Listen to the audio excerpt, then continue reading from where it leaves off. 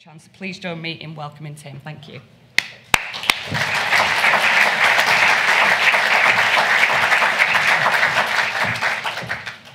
Thank you, Yvonne. Good morning, everyone. Please do, keep half an ear on what I'm saying. Just think of the questions. I'm delighted to be here this morning.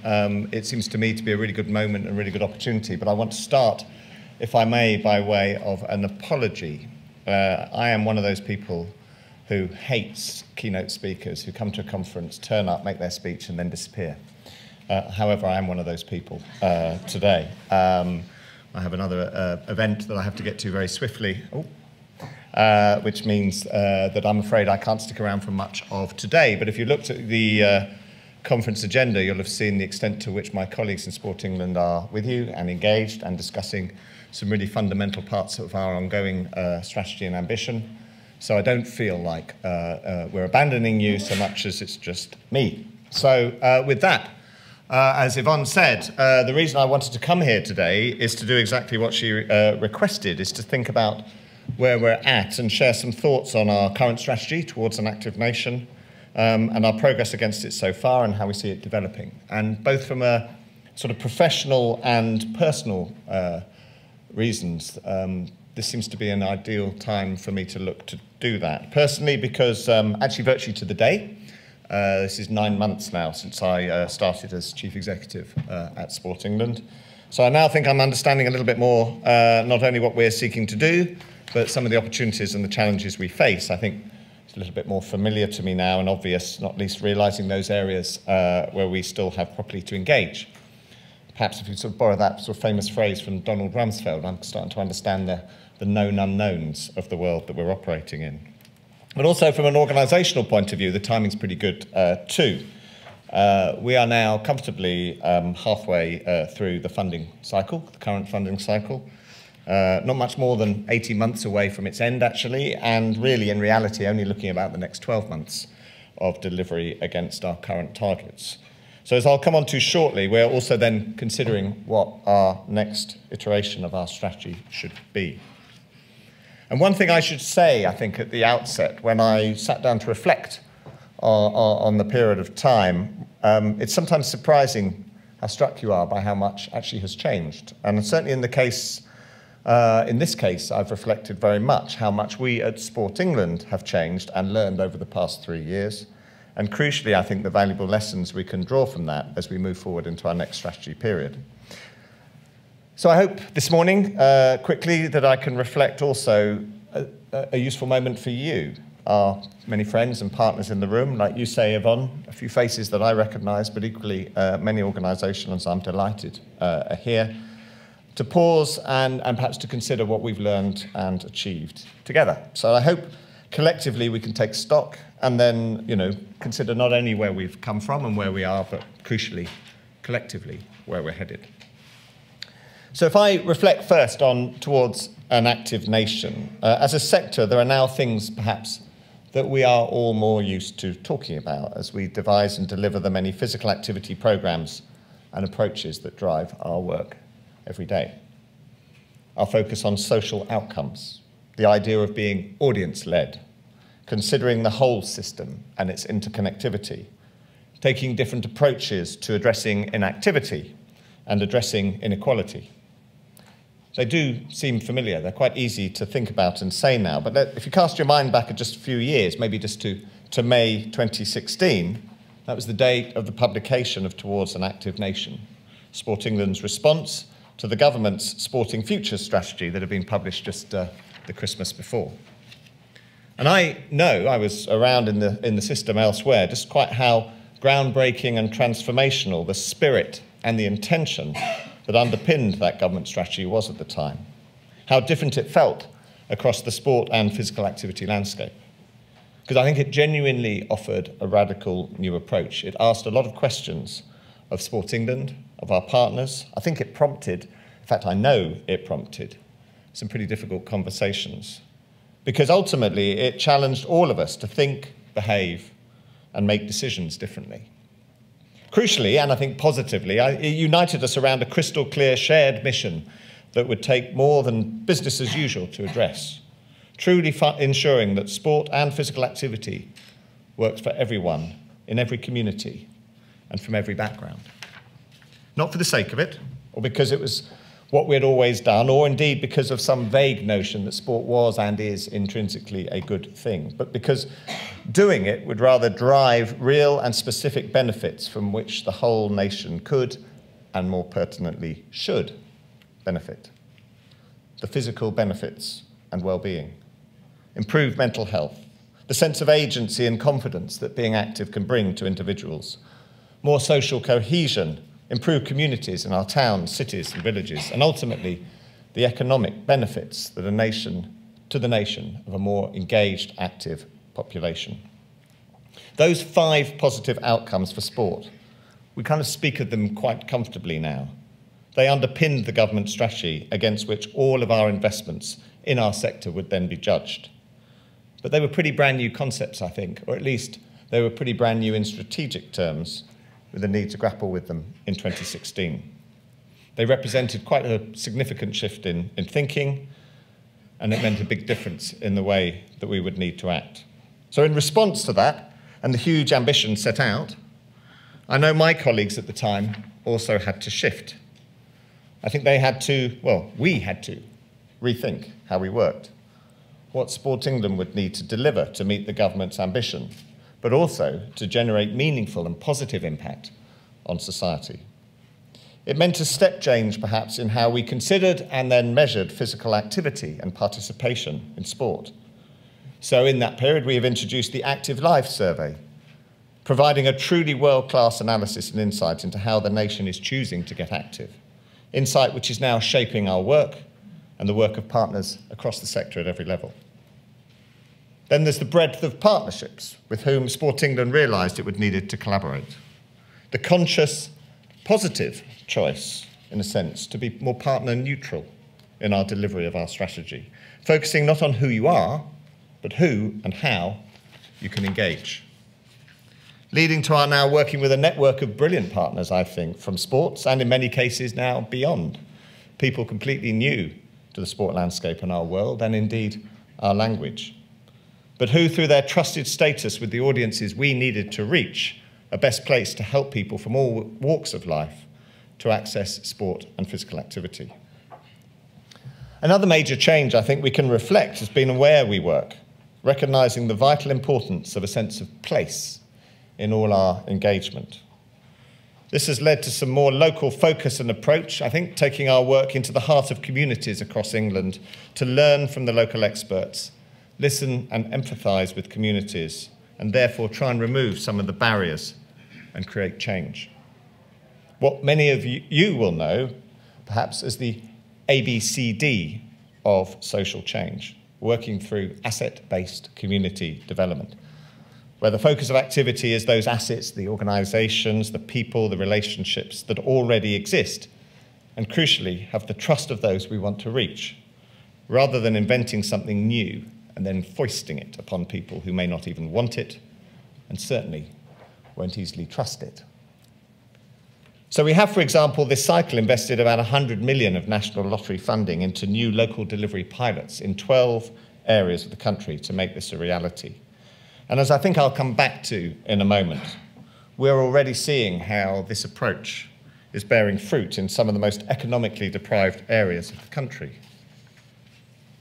We've also fundamentally changed how we think about data and innovation so that we can seize the opportunity of digital transformation as a sector and harness it to reach more people in new and unexpected ways.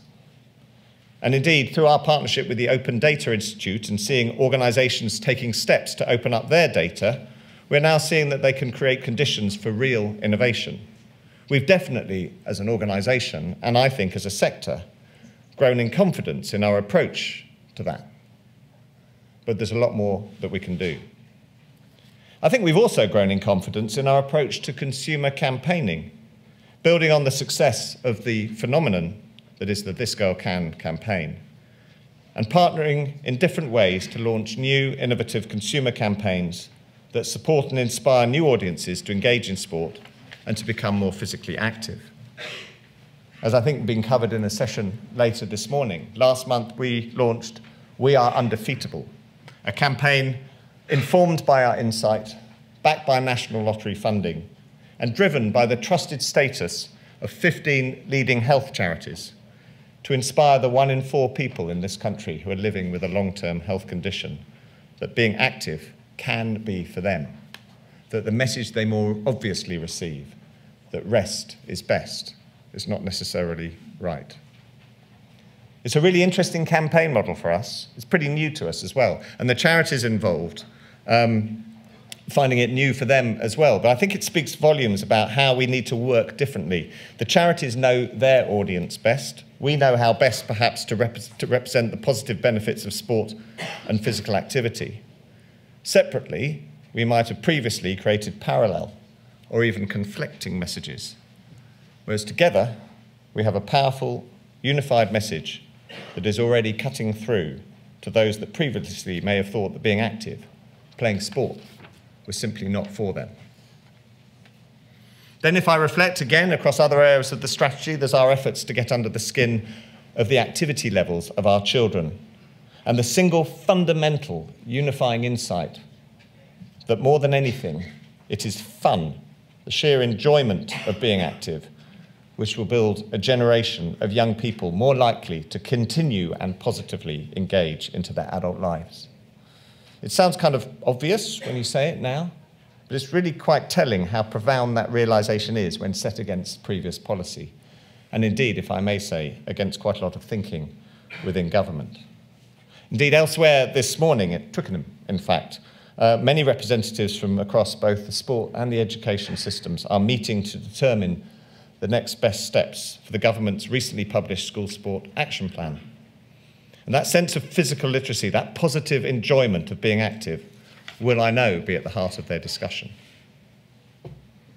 So if you think across all those areas that I've discussed in the last few minutes, I've given you a snapshot, really, of where the focus of our activity has gone and where we at Sport England have sought to prioritise in our continued delivery of Towards an Active Nation. And I hope in bringing to life some of the ways we've sought to do things differently in this period as a result of the new approach that the strategy represents and indeed the government's own strategy simply demands. So 3 years in, and with the support and partnership of a wide range of organisations, I think I would say we are seeing some signs of progress. Certainly, if you look, 28 million people at the last count are registered as active. That means doing at least 150 minutes of physical activity a week. And this number continues to grow. Nearly 500,000 more people were active last year than the year before that. And we have our next set of active lives figures out, I think, next month. It includes rising numbers of women, disabled people, and over 55s. And this is thanks in no small part to the brilliant innovative programmes, opportunities and sports facilities made available across the country, many of them by organisations here today, I know, inspired by the ambition of Towards an Active Nation and the social outcomes we're seeking to achieve. I don't think any of my colleagues feel that that number is just a nice achievement, and certainly, although it is a target, it's not about meeting targets or ticking boxes. This is about 28 million people who are living happier, healthier lives because of the transformational impact sport and physical activity is having on them. So I think we have much to be pleased with. And clearly, in many ways, we are, put simply, doing a good job. But I hope there's no one in this room that would think that good is good enough. We are still not reaching a significant proportion of the population in England. 28 million people active, but that leaves us with 16 million people. It'd be easy if it was 16. In fact, we could sort that. 16 million people who are not regularly active. And of that, around 11 million, that's a quarter of the population in England, are registered as inactive. That's doing less than 30 minutes a week, or indeed, in some cases, many cases, doing none at all. There are many reasons for this, but it is clear that there are some consistent barriers to entry that mean too many people are not benefiting from sport and being physically active. Put bluntly, where the sport and physical activity system works for many, there are some residual, stubborn inequalities which mean that it does not work for all. That's our mission. That's what we need to change. That should be unashamedly our collective priority and our focus as a sector. Because what we have learned in mind, I'd therefore like briefly to highlight, if I may, as we look ahead to what will be our next strategy period, some of the principles that may underpin how we will look to approach that particular task. Firstly, I want to sort of be clear now that Sport England's next strategy will cover the 21-25 period. It will be evolutionary rather than revolutionary. I think we knew when we launched Towards an Active Nation, my colleagues at the time, that it was going to be a long-term process, that it wouldn't necessarily fit neatly into 4-year funding cycles. We know the world just isn't like that, and in fact, it was clear that the government strategy, Sporting Futures, set out a vision for at least 8 years, if not beyond. So in many ways, rather than approaching the end of our strategy period now, we're really just approaching perhaps the half-time whistle of a rather longer game. That's why we're thinking of our next strategy period really as evolving, building on the things that have worked, but also acknowledging those approaches that haven't and learning from the things that we have tried. Abraham Lincoln once said, "If I have 6 hours to chop down a tree, I will spend the first 4 sharpening the axe."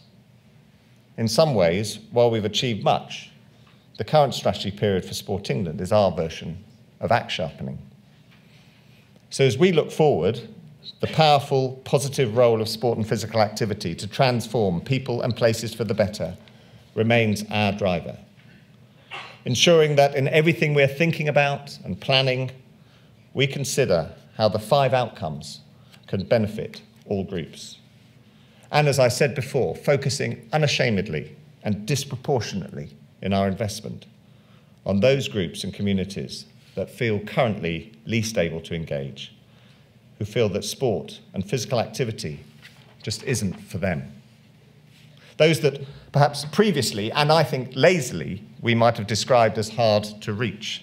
They are not. It's just that the system that provides for people being active tends to exclude them from involvement. We are also, I think, critically thinking now about how we engage with others with as much focus as what we do. Recognising the need to harness the collective strengths that we have together through a more collaborative partnership-based approach. And in doing so, ensuring that our core values as Sport England genuinely underpin how it feels to work with us. Many of you have already told us, certainly told me, that you want to work differently with us. And I think we've been listening. And I recognise that too often in the past, dealing with Sport England may have been too mechanistic and transactional in its approach. That speaking to us maybe felt like a meeting with your bank manager, rather more than it genuinely was feeling like a conversation and a partnership, united in a shared mission. So I think as we develop this strategy over the coming months, you will hear some of these messages repeated again and again. Because we're basing our strategy more, I think, on ways of working that are collaborative, and we'll be seeking to work with people across sport to create this togetherness as much as possible. Leveraging the various skills, resources and expertise across the whole system that can only succeed if we work together. Indeed, recognising how codependent we all are on each other genuinely to impact on the lives of everyone in society. Which is why I always feel we should talk and consider ourselves more part of an ecosystem than a system, because there's a genuine dependency on each other to make sure the whole can survive and thrive. Put it another way, for Sport England solely to assume the responsibility to engage everyone in the country positively in sport and physical activity is, I think, an impossible task. Might be possible if it was 16 people, but 16 million, a little different. What a former board member of mine when I was at the British Paralympic Association used to describe as just trying to boil the ocean. But working together, we can genuinely create the resource, the capacity that can make a significant positive impact. Not just the 300 people working directly in Sport England, but thinking of that extended workforce of the sport and physical activity sector that includes all of you and many other organisations. So while ultimately, of course, in strategic terms we will own it, we don't want our new strategy to come as a surprise to the sector or be something that is unveiled or launched with no understanding of its content. Instead, we want everyone to feel like they have been able to play a part in its development, because together we can reap the benefits that our work can achieve. More people taking part in sport and physical activity, a decrease in inactivity in all areas of our society, a fairer distribution of the benefits across the nation, stronger communities, individuals living happier, healthier lives. Thank you very much.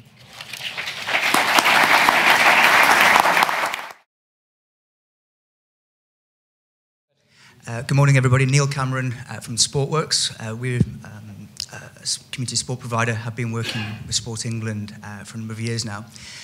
Just picking up on one of your points there, Yvonne, actually about the innovation. One of the key messages, I think, from the funding that we received from you was about let's try new things, let's innovate. Multiply that by across the country and all the different providers, that's a very expensive and could be quite an inefficient way of working.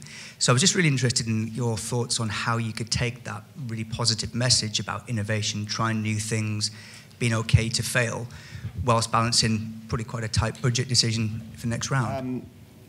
I think, first of all, I want to emphasise the real impact that our desire to innovate is having, or at least our own approach to that, which is, I mentioned the local delivery pilots that we've been running across 12 different parts of the country, very, very different in scale. Some of them substantial parts of the country, like Greater Manchester. There's one in Hackney that's just covering really just a couple of estates. So what that's shown us in a number of ways is that we have to, in innovating, doing things differently, we have to think about the solutions differently as well. So rather than thinking that the only way then to take whatever we've learned there and then replicate it and scale it across every community in the country, which is clearly both impossible and unaffordable, it's about learning from the lessons that those pilots are showing us, and then realising how that can be done more strategically across a sector as a whole. I'll give you one example. I think definitely where we went into some of the local pilots, I can think of a couple. I'll mention Essex as one. When we went in, I think it was about the additional resource. It was that mechanistic, traditional view of what delivery was supposed to be. What has happened is that the work of the local delivery pilot in seeking to be asset-based, in thinking about turning the telescope round, really, and looking down on a problem, so rather than looking down on a problem with what we thought was a preordained solution, actually understanding what the issues were and then realising what we as a sector can do to help solve them. It's created a conversation at a local level that has generated significant interaction at a local authority level, particularly between the health sector, the transport sector, the education sector in that local environment. So there's a really good example of where an innovation doesn't require us to resource it more in order for change to happen, because the resource itself is now in place much more through a much more combined whole system approach in place. I think the bigger challenge in your question is when it comes to a program or a project, and is there something that we can see that is working that can be scalable, and how affordable would that be? And I think, again, our job, as I sort of suggested, has got therefore to be more about the advocacy and the collation of thinking rather than the mechanistic delivery of outcomes, because we need you as a sector to be much more able to do that, and therefore the resources collectively there, rather than thinking, you know, if we're going to come up with a solution, we have to buy it all the time. So I don't think it's that sense of ecosystem, it's that sense of wanting to work as a collaborative sector is wholly about that. It's wholly about what we learn through innovation, what we can learn through working with various people in new ways, where we can, as you say, learn from failure as long as you do what Samuel Beckett said and fail better, you know, when you fail.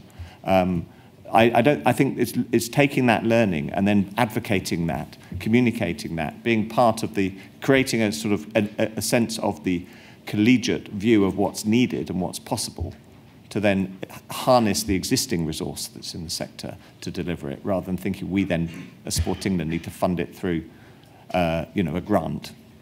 I hope that answers your question in some way. Thank you. Great question. Yes, sir. Just here.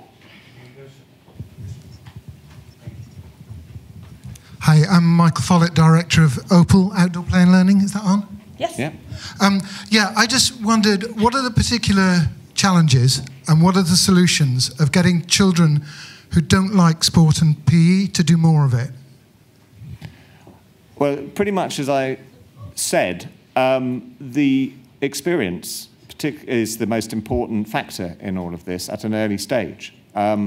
It's quite compellingly obvious from we conducted our first Active Lives Children survey at the end of last year, published it earlier this year. And the results were pretty stark, that actually the single biggest factor in getting young people to want to engage in being active and play sport is that they enjoy it. Not that they learn a technical skill, not that they win, not that they are necessarily the people who are naturally going to be engaged in it, but that they enjoy it. And I think we have traditionally seen it as being more about the competitive element too early. Now, I'm a big fan of competitive sport, although I'm not very good at it. So the reality is I don't want ever to have a system that doesn't see the future progression of people with talent and enjoyment of that. But that's later. Where you have to start is with an experience that is actually inclusive, genuinely, of everyone and makes it an enjoyable one that people don't think about. I'm not going to say who the politicians were, but recent interesting conversation with a couple of senior politicians that wasn't about Brexit. The two responses that they gave, one who was very much a traditional sport-minded person, when they were asked to give one word about their own experiences of school sport, was winning. And the other politician said, cold. And I think we have to recognise that both of those things are entirely valid, but that if we want those people to become more active in their adult lives, the experience and the quality of the experience when they're younger. So in primary schools, particularly, physical literacy, rather than really, organised, codified games where there are winners and losers and people stand around doing nothing or get cold or don't enjoy the process at all of being made to do things, at that age is much more engaging, much more enjoyable, so that there's more intent for people to become more active when they're older. Great stuff, thank you. And Nicola, I'm sure you can relate to the cold days. Oh yeah, but I'm sure you love winning as well, didn't you, Nicola? That's why I played netball, I was too soft. Yeah. Okay, we've got time for just a couple of other things actually on that, because it is a really live issue. I think the other two things we need to think about strategically is the quantity and quality of the engagement in schools. So there's a good debate about how much time young people should be doing PE in school sport. But within that, we have to be always thinking about the quality of that experience. So personally, I think the best intervention we as a sector could do in school sport is teacher training, where we actually engage in allowing, particularly at primary, but also at secondary school, those responsible for the experience to know more about how to make it more fun, how to make it more enjoyable. It's not part of the curriculum. Very rarely, even with those that specialise in PE, it's not necessarily a part of the curriculum that they study. And then if there was something else as well, and this is a big thing for us, to get the sort of Ofsted measurement of the whole school, to consider more that experience as being a key part of what makes a whole child. Sorry. Thank you. Probably one more question. We've got a gentleman on the front here, and then we'll have to wrap up, I'm afraid. Dave said on Twitter this morning that he was looking forward to this speech, so I'm now going to find out whether... Should I choose a different person? How would you like me to grade you? Sorry? So Dave Hemborough, I'm from Sheffield Hallam. I represent British weightlifting. I'm the head coach of Hallam Barbell Weightlifting Club too. Thank you for your presentation. I did enjoy it. I look forward to living those ambitions in the future. My question is, a couple of weeks ago, or recently, the new physical activity guidelines came out. As a weightlifting coach and representing British weightlifting, great to see strength and balance as an increased priority. What's the relationship and the relatedness between Sport England and the physical activity guidelines? How do we feed into those and how do they reflect our ambitions? Well, the best way to get a really consolidated answer to that is that I think my colleague Sarah Ruan's doing a session on exactly that later this morning. So I'm sure all the other sessions are excellent as well, but that would be a good one to go along to. But in short, one of the most interesting elements of our change strategy is how it has opened up conversations more broadly across sectors And ultimately, when you think about what we can collectively achieve, part of our job, perhaps, at Sport England is to think how can we engage at senior and policy level with health, with education, transport, the other major departments, where not only could we unlock their funding, and it's worth reflecting that Sport England's budget, although I know all of you will think it's a lot of money, but it's 1/500th of the health service budget every year, what we have to spend. So if we could unlock some of that, we can have real impact on potentially people's lives. But one of our interesting, increasing relationships across the piece are with those areas of the health sector that previously wouldn't have considered physical activity as being as key as prevention in other forms, or indeed cure. So we have a strong relationship with Public Health England now, for example, where we have a joint programme and an agreement, an MOU, where we are looking to deliver a genuinely incisive set of education and training for GPs and primary healthcare professionals to understand more about the benefits of social prescribing, for example, and seeing physical activity as a positive force rather than as something that they don't necessarily trust or understand to prescribe to their patients. But alongside that, we've worked quite a lot with the Chief Medical Officer and her team. She's obviously current Chief Medical Officer, just stepping down. But those guidelines we were very involved in. My colleague, as I say, Sarah, who's speaking later, very closely engaged in that, and the team. And I think we were pleased to see that strength and balance was increasingly given a focus alongside cardiovascular activity. I still think, personally, we'd still look at it and say there's some way to go in terms of the message that you give. You know, it's pretty clunky to say either 150 minutes a week of moderate intensity exercise, such as to raise your heartbeat, you know, to a certain level. That's fundamentally where the CMO and the guidelines are. Equally, some of the definitions of what strength and balance you need to do over a period of time as well are not ideal. But I'd far rather be here worrying about that than finding that no one in that sector is thinking about the benefits of being active and what the guidelines should be. There was also, I think, a positivity in that message that every bit counts, which wasn't previously the case before. And certainly, again, if you're looking at strength or balance, short but regular engagement in that's going to be positive for your health and well-being. So the short answer to your question is, yes, we're engaging with the CMO and being involved in the production of these guidelines, and in fact gave had a hand in their announcement when they came out last Saturday. The longer, bigger answer is that what you're really alluding to is there is a whole sector around health that relates to people's physical well-being and activity that we as a sector and we as Sport England absolutely need to engage in more, and that's very key to our agenda. Great stuff. Just a quick one from me then. You mentioned the new strategy. Yeah. What will the consultation process be like for that, just so that people in the room have got a sense of how to get involved?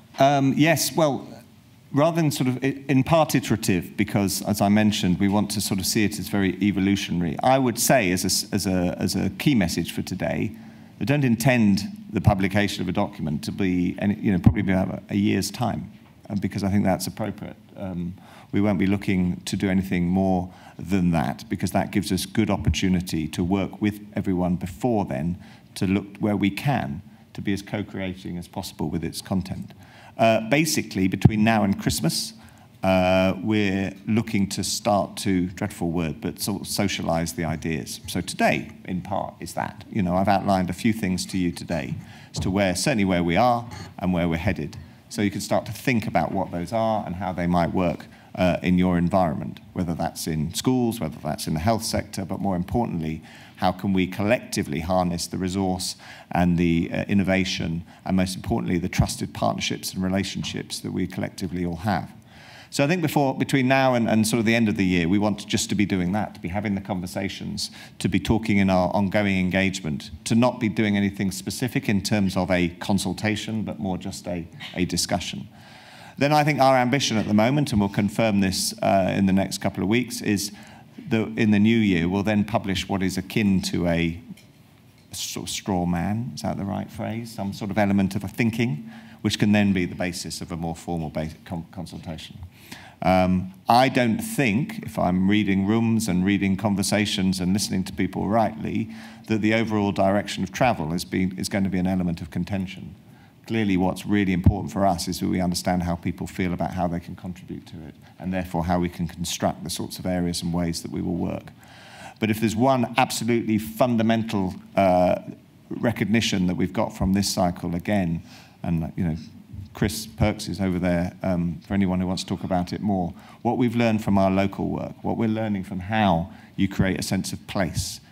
In fact, if anything, and because I was seeing Jenny as well, who's talking about volunteering in a bit, also an excellent session, if you look at really how it all comes together, we'll be looking and thinking and consulting around purpose, people and place. So what is the purpose of being physical activity in sport? Why does it matter to society? How can we absolutely advocate and campaign and drive an agenda and a message that gets that change of footing from perhaps a reactive view of it or a view that it's not for everyone to the fact that it can be? Critically, what role do people play in that? And that is the workforce, professional and volunteer, who are supporting every engagement, every intervention, every program, every experience that people have. Because if we don't get that bit right at both the professional and volunteer level, then we won't have the sustained engagement that we're looking to have. And then lastly, that sense of place. How local engagement in a local environment with the right facilities and the right engagement and the right active design around transport and housing and all the things that can come together to create a more active nation. So if there's any way that I can see the consultation going more specifically, it'd be around purpose, people and place. But yeah, talking about it now, thinking about it and consulting on it in the first half of the new year, publishing in about a year's time, starting 1st of April 2021. Lovely. Thank you very much Better for do that joining now. us this morning. Great question. And I know you've got to dash off at some point, so we appreciate your involvement and Sport England's support here today. Thank you. Thank you, Yvonne.